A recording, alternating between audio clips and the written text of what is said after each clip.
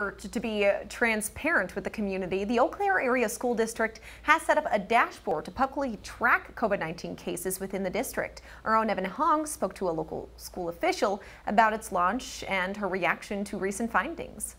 After many requests for the Eau Claire Area School District to regularly release COVID-19 information, the district launched its COVID-19 online dashboard to the public. In collaboration with the Eau Claire City County Health Department, the dashboard tracks positive cases among students and staff within the district.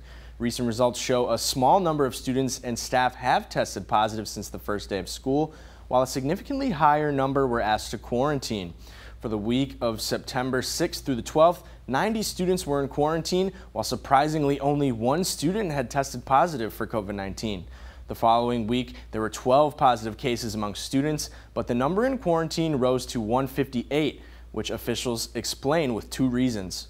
The number of students and staff quarantined come from being close contacts to others that are infected in the community.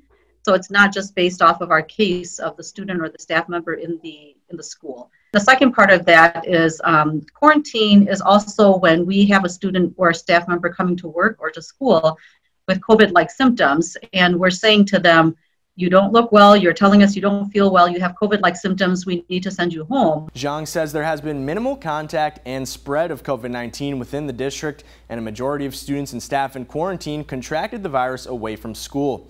After viewing early data from this week, Zhang says she expects the numbers to decrease, and she hopes the dashboard gives clarity about how well the district is preventing the spread of COVID-19 so far. All right, thanks, Evan. The dashboard updates every Monday around noon, and if you'd like to check back, you can find a link at WQOW.com.